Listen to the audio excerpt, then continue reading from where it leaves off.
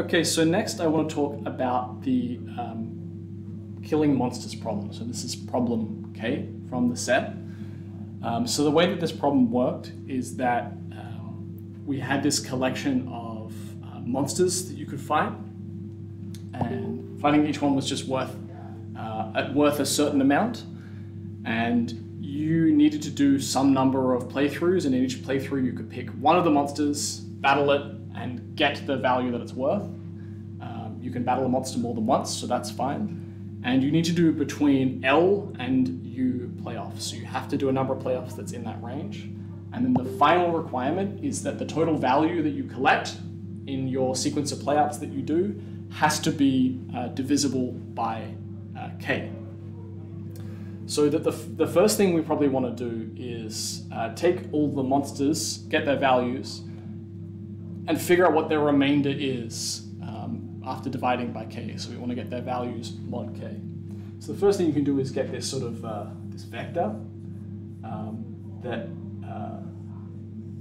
such that each of these represent the values like 0 up to K minus 1, all the residues mod K. And every time you have a monster that's in here, you just like increment your count, right? And so on. And so this gives you the information you actually need about the monsters. It puts them in the bins that matter.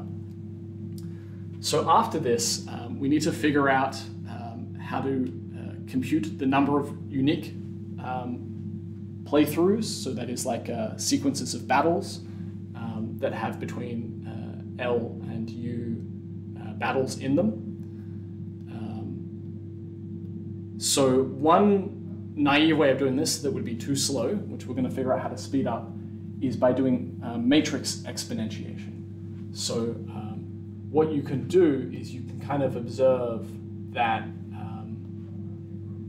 these numbers could go into a matrix where the rows and columns kind of represent, so these are both, it's a K by K matrix, and it represents, each of the cells represent the number of ways of going from having a total value that is the value of, like, let's say the row, like let's say you're at row I, the total value of I,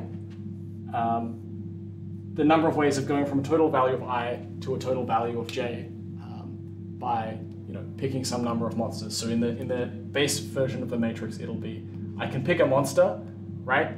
And I can go from having a residue of I to a residue of J if I pick a monster, such that if I add that monster to J, mod by K, add that monster to I, mod by K, I get J. And then the observation is that we can exponentiate this matrix to get an answer. But the trick is that the number of playthroughs has to be between L and U. It's not a specific number of playthroughs. So the way that we can solve this is by exponentiating up to L. So we compute the number of ways of getting to exactly L playthroughs by doing this matrix exponentiation.